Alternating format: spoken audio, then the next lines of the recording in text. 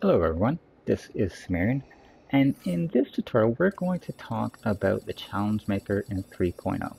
Now I did do a tutorial back in 2.0 for the challenge maker, but enough things have changed with the new challenge maker that I felt it was due for an upgrade in the tutorial.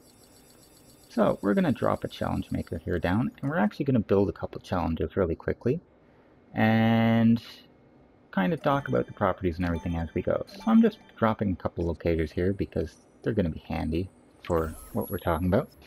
So really in a challenge maker, let's go through some of the properties quickly.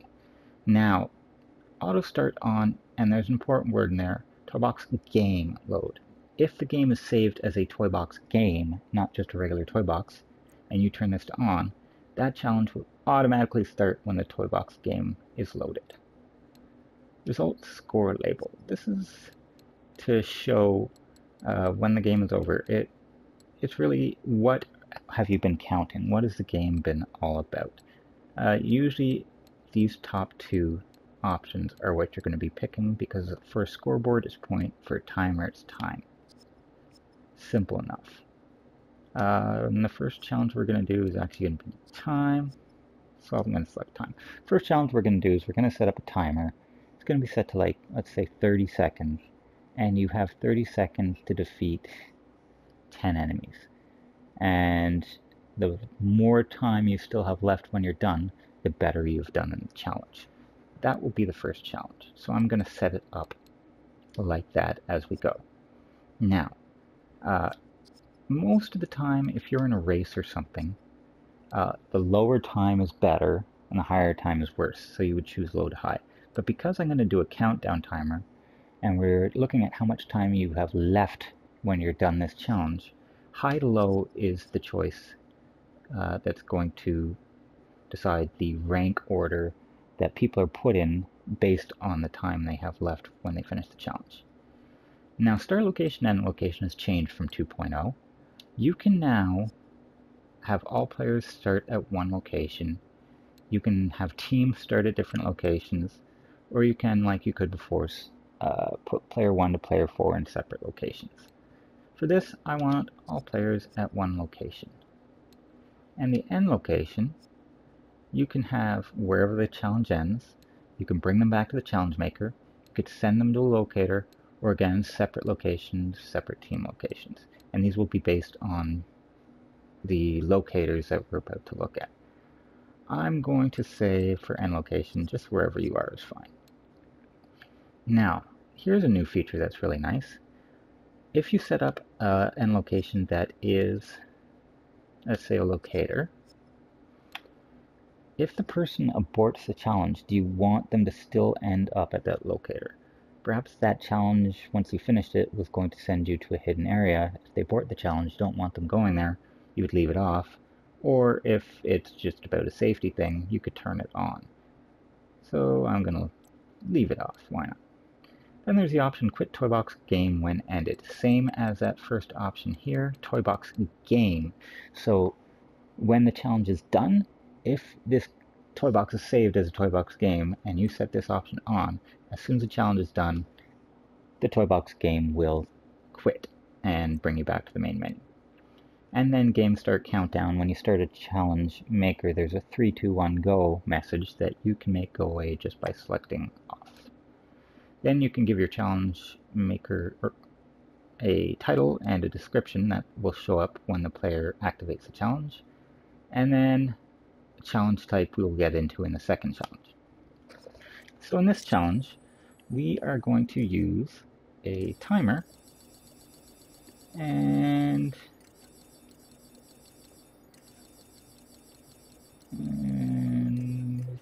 timer, there we go, and an enemy wave generator.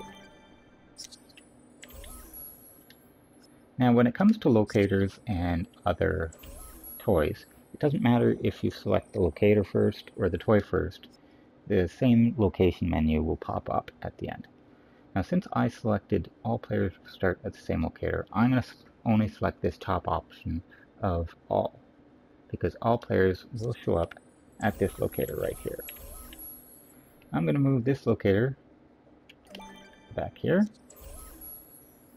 And I'm going to make that my end location. Now the timer, I want it to put its time results into this challenge maker. I want the challenge maker to be able to use the time results. And you can either go from the challenge maker to the timer or the timer to the challenge maker. Again, it doesn't matter. They both have that new link time connection. Now for the timer, I'm going to make this a 30-second timer. This display will be visible and it will count down. And enemy wave generator. I'm going to have them spawn right there. And instead of 10, let's just put up some droids here. Put up 7 of those, 3 of those. Can you defeat them in 30 seconds? I want no generation delay. Hold until all are generated. Okay, so now we're going to talk about the output options of a challenge maker. And we'll check here. There's invites accepted, started, game ended, game completed, game failed, results closed.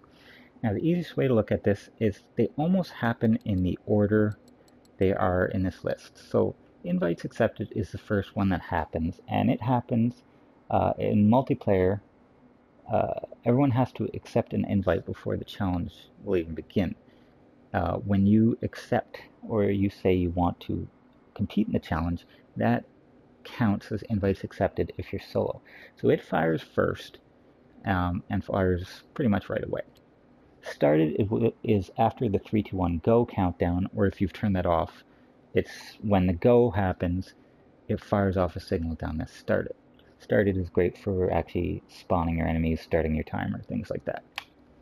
Game ended happens regardless. When the game is over, if you've aborted, if you've completed, or if you've failed, the game ended message will send out the second the challenge maker is done. Game completed and game failed. Game completed will fire off if you succeed. Game failed will fire off if you failed at the challenge. And they will both happen after this game ended. Messages happen. This one happened first, then these two. And then if you have a scoreboard or a timer result that's going to pop up, after that pop-up has gone away, a results closed message will fire out. So what we're going to do is we're going to use an invites accepted. I use it a lot to reset items to make sure they're ready to go. So I'm going to reset this timer with that invites accepted. And when it starts, I want to generate those enemies we just had. Now they take a second or two to generate, so I'm going to be nice, and I'm going to say once the wave is generated, then we start this timer. So all that's nice and smooth, and so we basically, if the timer reaches 0, or timer expired, that means you've failed the challenge because you haven't defeated all the enemies before that. And if the wave is defeated, that means you succeeded the game. You've defeated them all before the timer. Simple as that. Now, I like to keep things clean, so I'm going to use game ended here. So when the game ends, if I defeat all the enemies, I want the timer to stop, obviously. And if the timer failed, I want to get rid of the enemies. So I'm going to use game ended on both these tools to clear them up at the end of the challenge. And that's all there is to it. So I should start there, enemies will spawn there. When the entire challenge is done, I should show up here. Simple enough. That is the beauty of a challenge maker. Start challenge.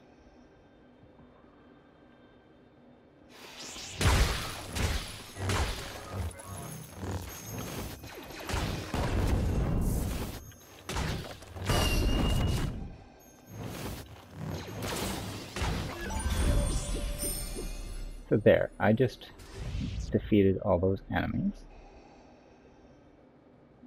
It gives me my score. This is how much time was left because the time was counting down. and I should appear back here. So that's how you use a challenge maker. Incredibly simple to use, but you can get very complicated with them. I want to show the new option in the challenge maker. It's kind of handy in that you can spawn vehicles now with the challenge maker.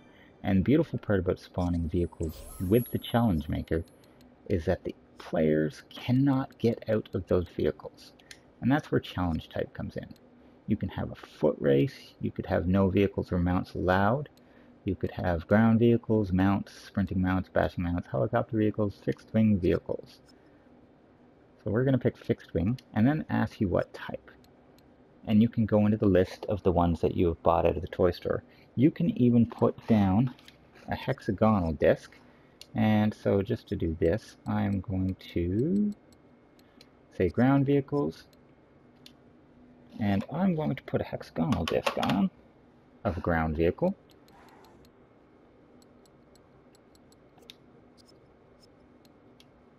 And let's see.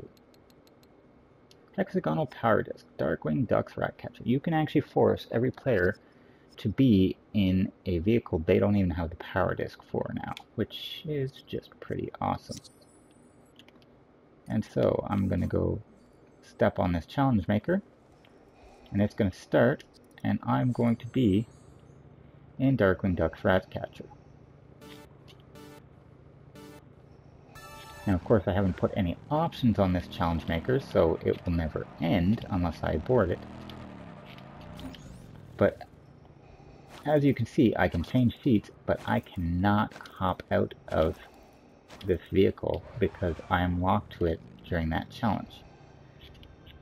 So that's a new feature of the challenge maker. It's really amazing to be able to lock players into the challenge maker, or into vehicles themselves. That's a great new feature. And I'll have to abort. Now another thing we want to look at really quick with the challenge maker, and of course I'm going the wrong way, is we want to look at the inputs to a challenge maker. You can basically start one. You could start a challenge maker from somewhere else. You can use this to make the game know that it has succeeded, that the player's won. Use this to make the game know that the player has failed. And this one is if you're in a multiplayer situation.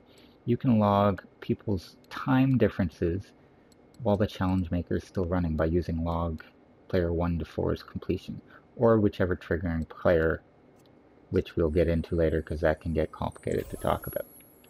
So, before we take off, I'm just going to step on this challenge maker, and I'm going to purposely fail this game if I have 30 seconds left.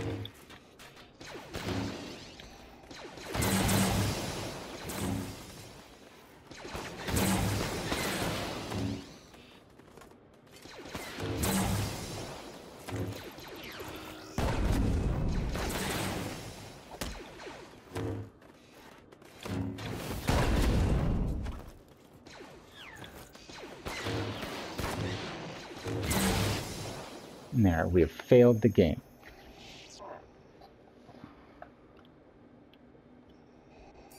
And come back to our end location. So that is how to use challenge makers. You can get very complicated with them and build some very impressive things with them. And they're really helpful for really helping you put a bunch of logic together to really work out an interesting game. So again, this has been Samirian. I hope this tutorial has been helpful, and have yourselves a wonderful day.